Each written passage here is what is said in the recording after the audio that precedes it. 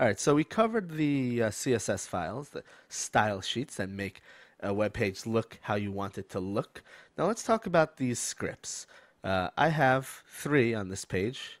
Minified.js. Now Minified.js is actually a third-party JavaScript library that you can find at minifiedjs.com. There are other JavaScript libraries out there like jQuery or Node.js. I think those are a bit overkill for what we want to do here. And when you're streaming, you want to keep things as lightweight as possible. And I think that Minified is one of the most lightweight out there if you want to do animations. Anyway, so I just include the Minified.js. That isn't really much here. We've got it's just gobbledygook. I have my global. It's the same thing as the global CSS. It's something I use on all pages. So I've included it here. I'm not really going to explain how all of this works.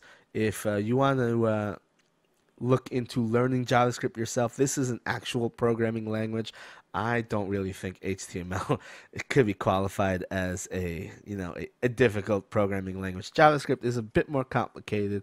So I'm just going to say these are the scripts that I use in every page, and I'll make this available, so if you want to download it, you can. In fact, you should download it if you're trying to use this tutorial.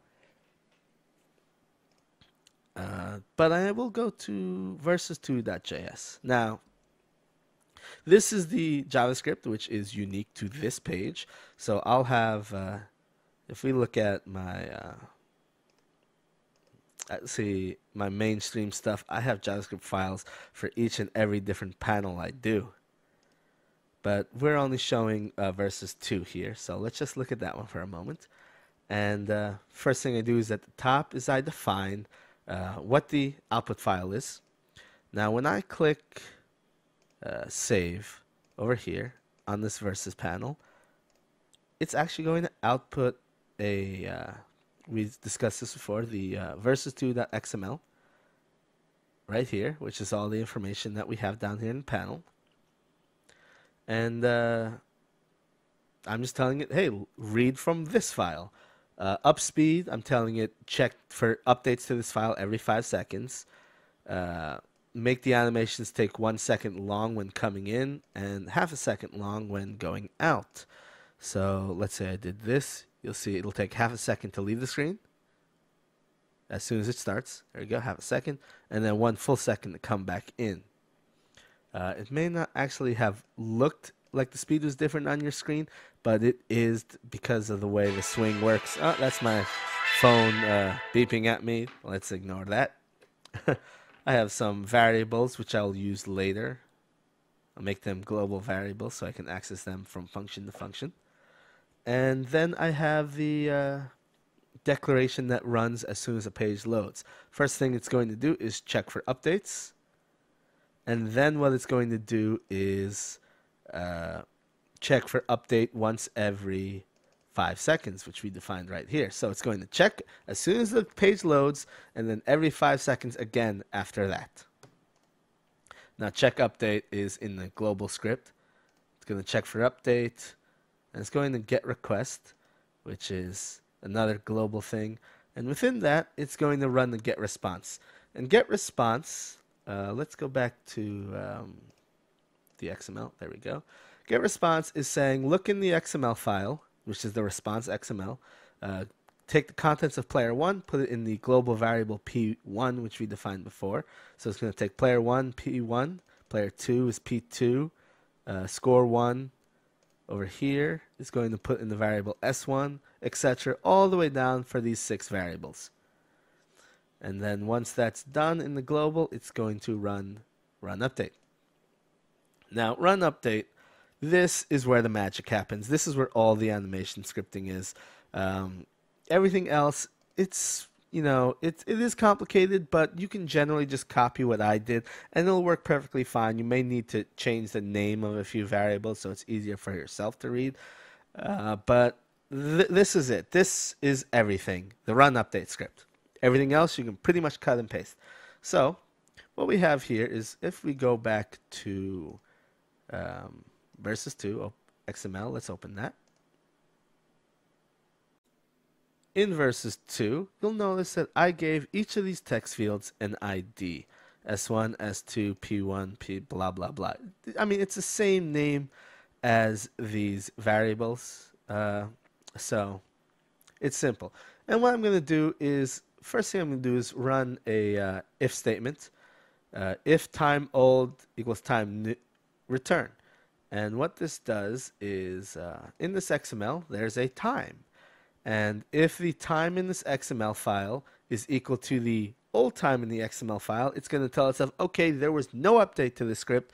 Let's just exit out and call it a day because there's no animations to run. So like, even though it checks for updates every 5 seconds, most of the time it says no updates, let's move on.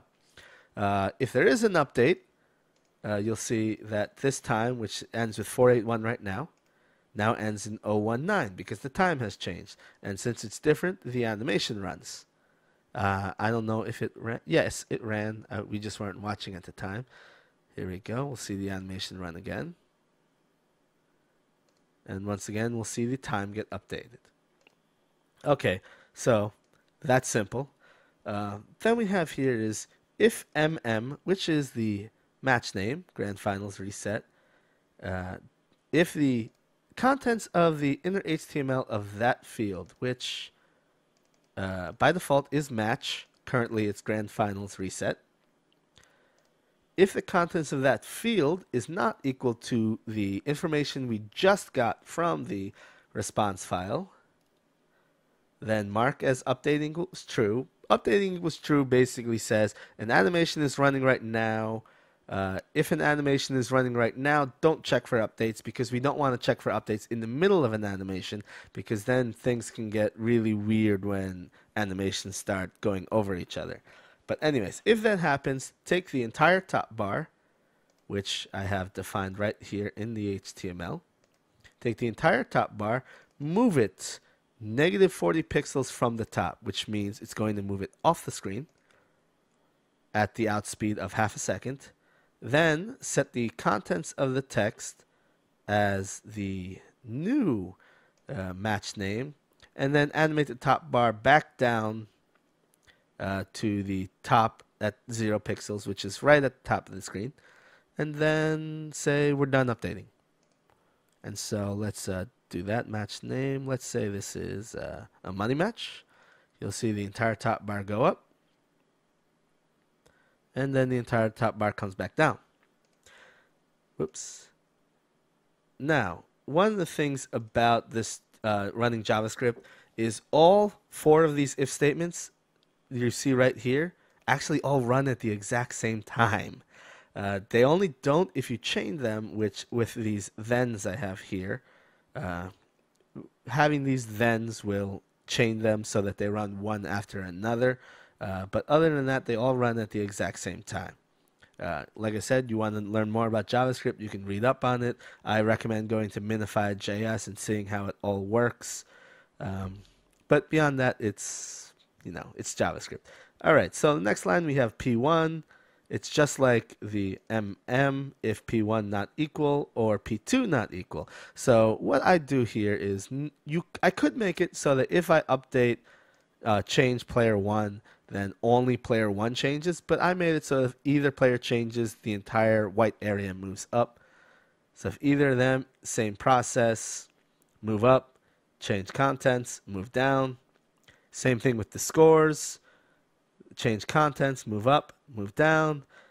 And the game is a bit different because the game is at the bottom. So if they're not equal, I'll tell it move down, then move up. So bottom, negative 40. So it's at negative 40 pixels from the bottom, and then eventually becomes negative 0 from the bottom. And we'll see this. Let's change that to, I guess, Killer Instinct. And we'll see that move down eventually. There it goes. And then it moves right back up. Very simple animations.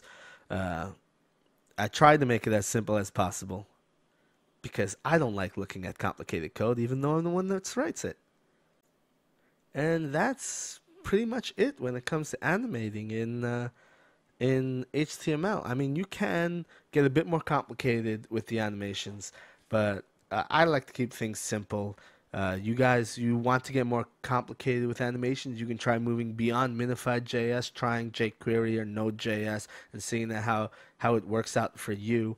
And you can go really crazy with this stuff if you wanted.